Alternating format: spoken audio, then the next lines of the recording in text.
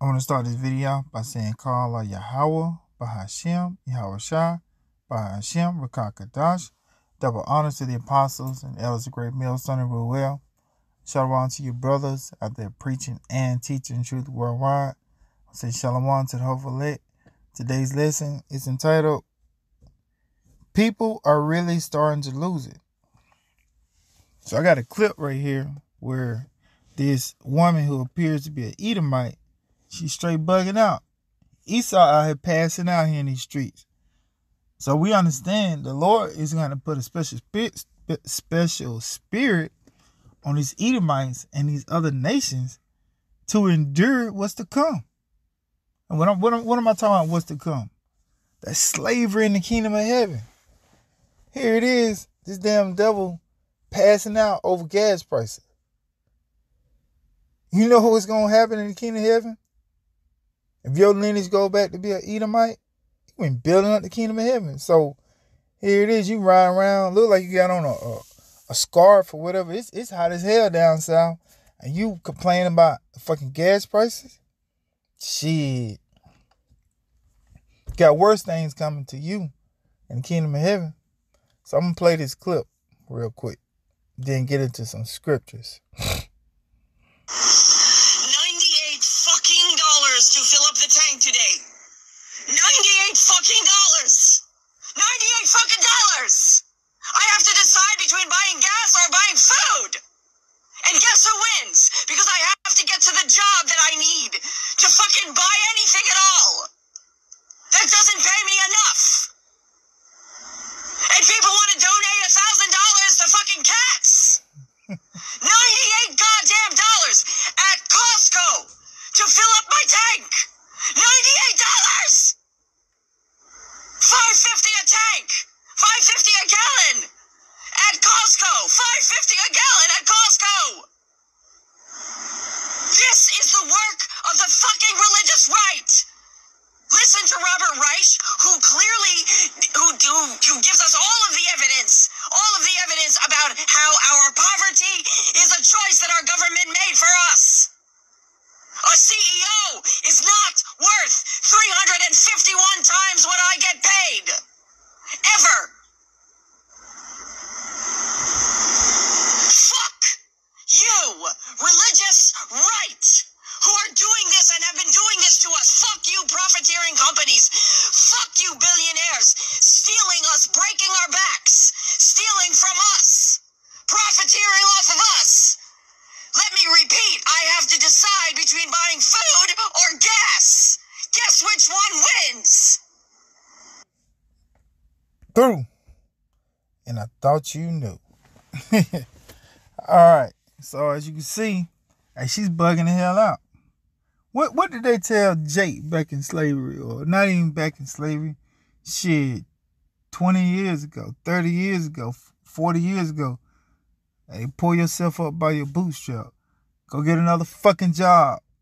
Get another job to buy the damn gas. I don't give a damn. It's Esau fucking complaining. Here it is, Deuteronomy 31:7. Start hitting y'all asses. And Yahweh, thy power, will put all these curses upon thy enemies and on them that hate thee, which persecuted thee. So the curses that was on the Israelites, the Lord is starting to take them off of the Israelites and put them on our enemies. That's why here it is. She bugging the hell out.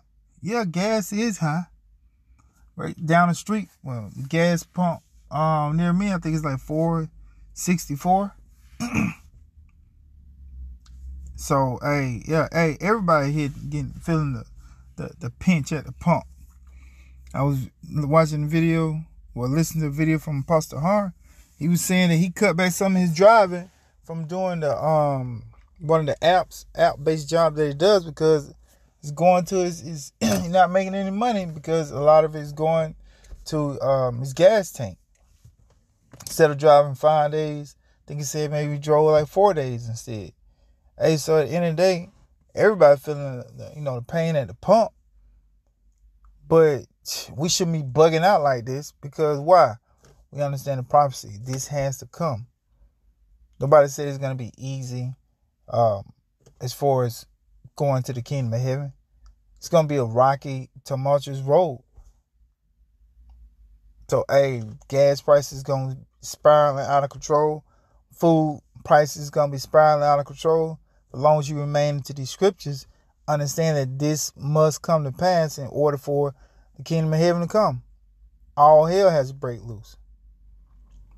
We understand that the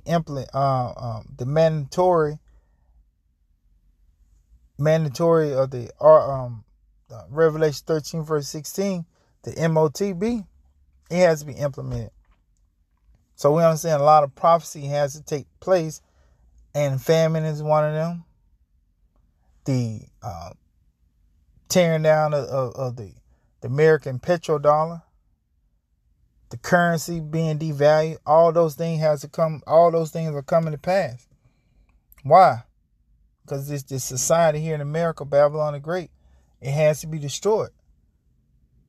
Right now, economically, it's being destroyed. Then we understand that the physical is going to come on the latter end. That's what the thermonuclear destruction. So as the scripture said, Deuteronomy 30 verse 7, and Yahweh thy power will put all these curses upon thy enemies and on them that hate thee, which persecuted thee. Got this book of Isaiah chapter 14 verse 1. For Yahweh will have mercy on Jacob and will yet choose Israel and set them in their own land, and the strangers shall be joined with them, and they shall cleave to the house of Jacob. So the Lord said he's going to have mercy on Jacob. And he's going to set us in our own land. And the strangers, those strangers, and we were once strangers before we came into the faith. And what did we do? We cleaved onto the men of the Lord that was teaching this word.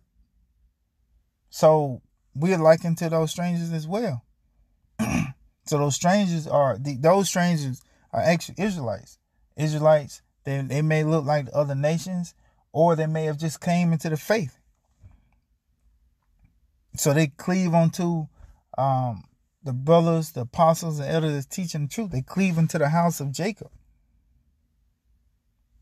As the scripture said, for Yahweh will have mercy on Jacob and will yet choose Israel and set the nation of Israel in their own land. And the strangers shall be joined with them, and they shall cleave to the house of Jacob. Verse 2. And the people, talking about Israel, shall take them, talking about the other nations, starting with Esau, Edom, and bring them to their place, and the house of Israel shall possess them in the land of Yahweh for servants and handmaids, and they shall take them captives, whose captives they were, and they shall rule over their oppressors. So she crying about damn gas. $98 to fill up a tank of gas. What about Isaiah 14 and 2? You're going to be a slave in the kingdom of heaven.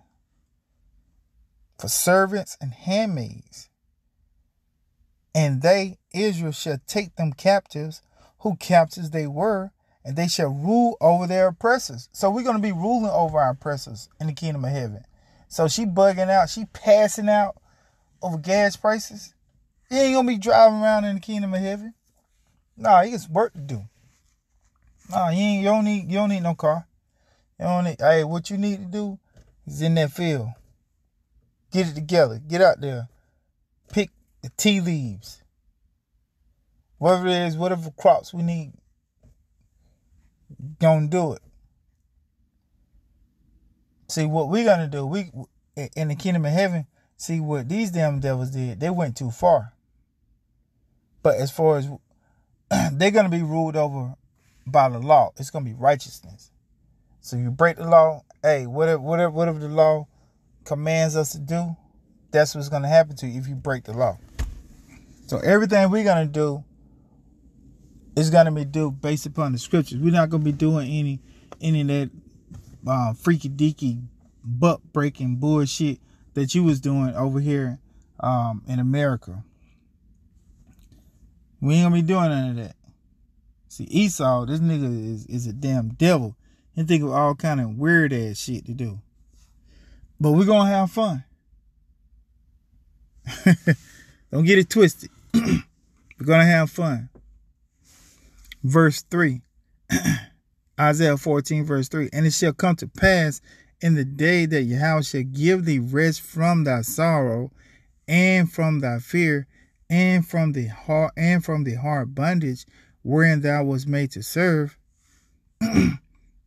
So it's going to come a time, the kingdom of heaven, the Lord's going to give us rest from our bondage and from our sorrow. The Lord's going to give us rest from that.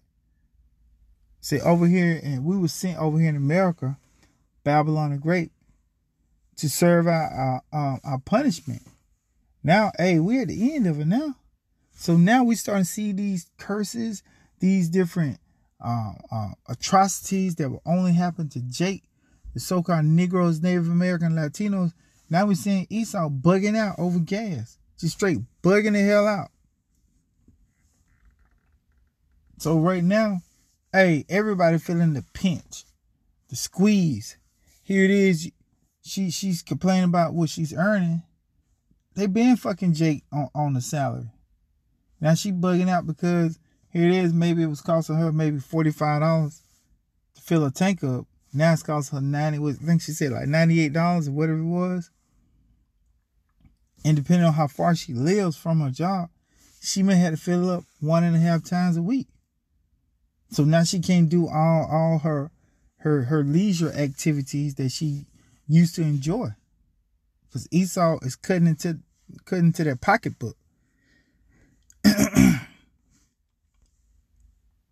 So I got this Ezekiel chapter 25 verse 14, and I will lay my vengeance upon Edom by the hand of my people Israel, and they shall do in Edom according to mine anger and according to my fury, and they shall know my vengeance, saith the Lord power. So the type of vengeance we're going to be laying on the nation of Edom, it's going to be according to the Lord's anger. Lord got a record on everything that these devils has done.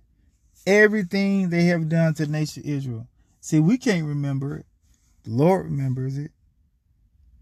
That's why in the book of Revelation, Lord said we're going to give them double. As a matter of fact, I already got that pulled up. But as the scripture said, Ezekiel 25 verse 14, and I will lay my vengeance upon Edom by the hand of my people Israel, Yasharallah, and they shall do in Edom according to mine anger and according to my fury, and they shall know my vengeance, saith the Lord power.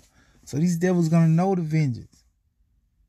As we just straight beating them, getting them in shape, get out of line, they gotta get back in shape.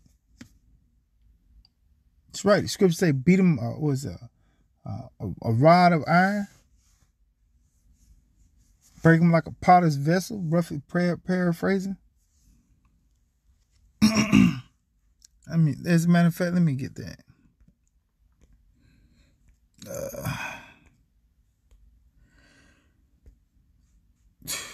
1 second.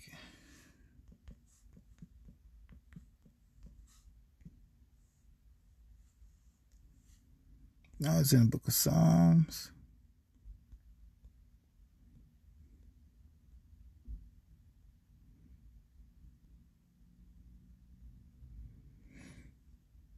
I think it's Psalms 2. Let me check.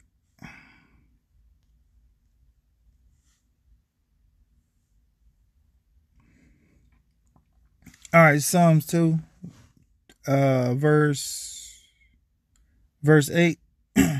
Book of Psalms, chapter 2, verse 8. Ask of me, and I shall give thee the heathen for thine inheritance, and the uttermost parts of the earth for thy possession. So, hey, and if we join heirs with the Lord, that's part of our inheritance. You damn devils. Ask of me, and I shall give thee the heathen for thine inheritance, and the uttermost parts of the earth for thy possessions. Thou shalt break them, the heathens, Esau, Edom, and the other nation, with the rod of iron. Thou shalt dash them in pieces like a potter's vessel. So she crying about gas. Have you read the book of Psalms, chapter 2, verse 8 and 9? You're going to be a possession, first and foremost, to Yahweh, Bahashem, Yahushua, and then the nation of Israel, starting with the elect. So, you bugging out over this $98 gas. I just read a scripture saying that you're going to be owned by someone, which is the nation of Israel. Ask of me, and I shall give thee the heathen for thine inheritance. What is an inheritance? Esau, y'all got all this passed down money from generation to generation. That's an inheritance. So you all going to be an inheritance for the nation of Israel. And I'm going to finish off with this right here. Revelations chapter 18 verse 6. Reward her, Babylon. I think, it's going to Babylon the Great. Revelation 18 verse 6. Reward her, even as she rewarded you, double and double unto her, according to her works, and so in the cup which she filled to her double.